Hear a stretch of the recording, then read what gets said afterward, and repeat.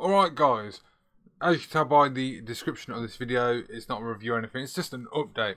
Now, I did the review for the EHpro and Vaping project, Kelpie RTA. And I had that under testing for a week and a half-ish, maybe a little longer.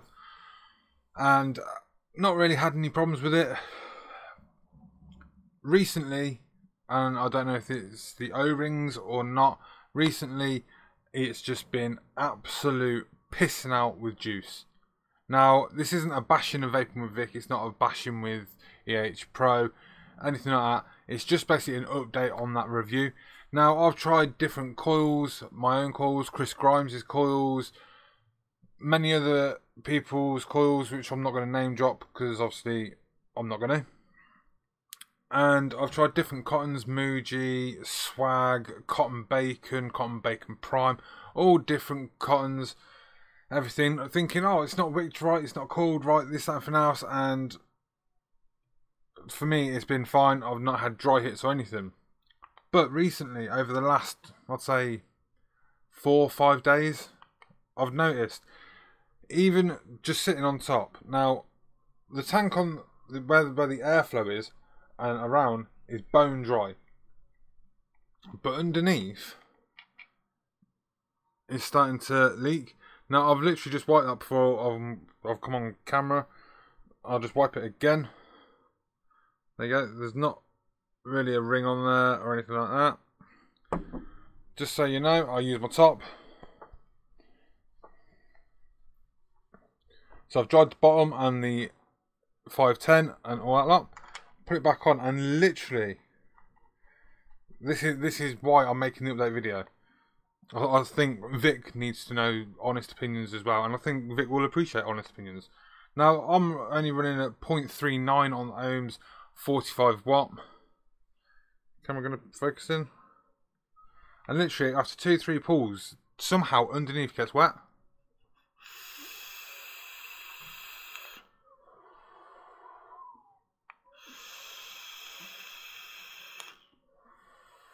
As I said, I've had no problems with the tank when I was testing it for reviews or anything like that. No problems whatsoever.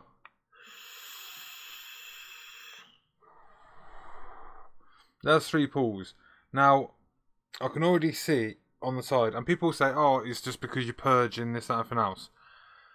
Okay, if it's because I'm purging, then how come it's not lined up with the airflow?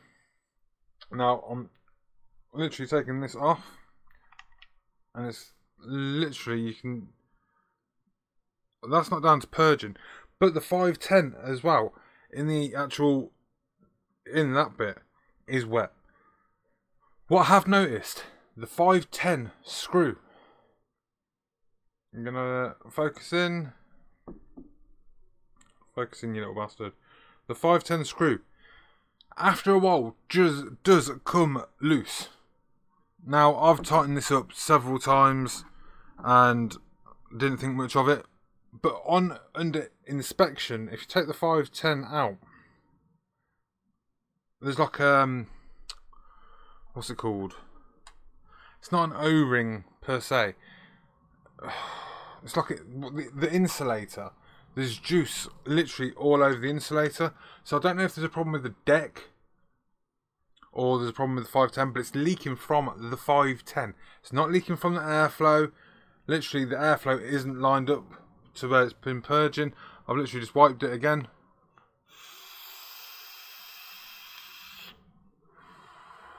And I found this mistake literally 10:30, 11 o'clock at night. I literally tipped and to have a vape, obviously. And I was being lazy. I was on the sofa watching some shit on TV. And I felt a drip on my chest, well, on my t-shirt, and all around the fire button was soaking. So I took the tank off, wiped it, this, that, and everything else. Literally put tissue in the airflow, a little bit of moisture, that's to be expected. But round the 510 and in the 510 on the mod was wet, soaking wet.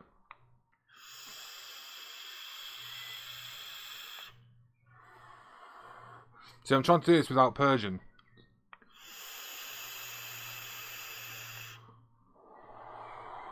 Don't get me wrong, fantastic tank, fantastic flavour, easy to build on. Like I said in my review, everything is cracking with this tank. It's just I'm having this leakage problem from the 510 itself.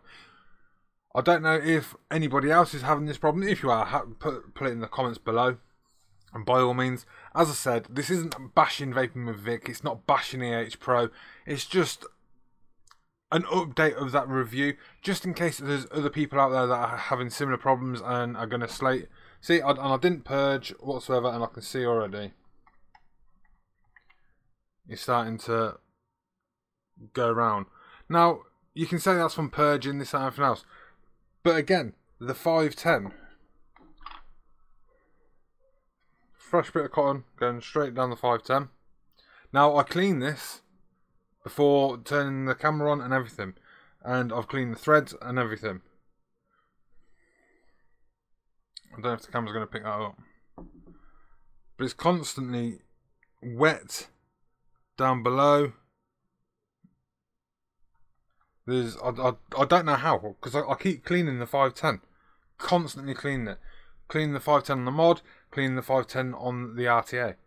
Now, as I said, and I know people are going to say, oh, you're only doing this because you're bashing Vic. I'm not bashing Vic, I'm not bashing no one. And I have to stress that enough. It's not Vic's fault. He only designed it. What I'm thinking, when you can see the drops already, and I've literally just gone to put that back on. What I'm thinking is either the 510 itself, there's something not lined up with the 510, or it's the O-ring in the airflow, and it's leaking from the actual airflow ring itself. But as I said, this is just an update, a quick update. Now, don't be put off by it. It could be just a flaw in 1 or 2. I don't know. But I'm still going to stand by my original review and say go out and get one, because it is such a great RTA. And I'm not blowing smoke up Vic's arse or anything like that. It is a great RTA. But it's just an update. I want to put the video out there because I'm not 100% comfortable with that. And I think people should know about it. And I think Vic will appreciate this going up, because it's not all seen as blowing smoke up Vic's arse because he's the gaffer of the vape scene in the UK or anything like that. It's me being honest as always. But yeah, I've been TBD. Till the next one, take it easy.